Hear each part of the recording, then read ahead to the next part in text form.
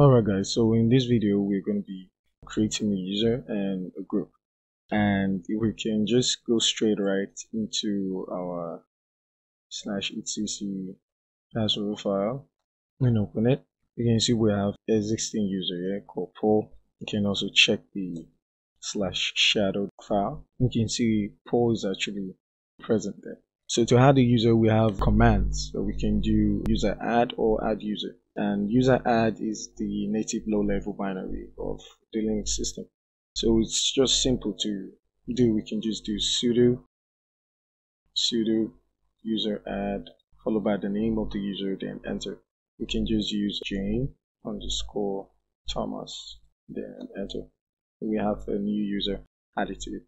So if we come right here to our power button and come to this right here, we can click on switch user. But for now, we are not going to be setting the password. So what we're going to be doing next is adding groups to it. And if we can check the group file in the etc directory, etc and group, and I will tap completion, then enter. We can see that we have Jane Thomas in here. Meant to remove this.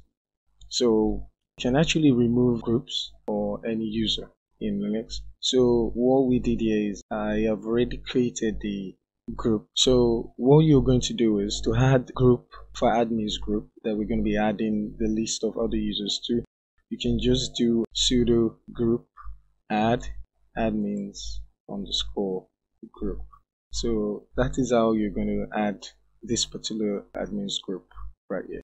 So what we're going to be doing is adding users into this user group right here. So to do that, first we need to understand that this file doesn't need to be damaged. You don't need to tamper with this file or modify or corrupt it. But there are tools to do that. We have a tool called grpck.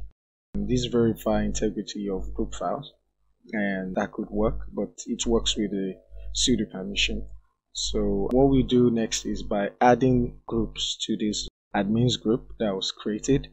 So what we are going to be doing is we're going to do sudo user add followed by the name we want to add. We can just say adder with a -g admins group, then enter.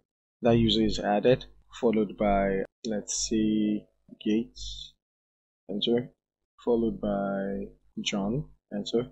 We have a new group user followed by, let's say, Anna, then enter. And now we have our users in the groups created. So if we can just come to applications, and on the applications we can just come to our settings. On the setting we can just go to users.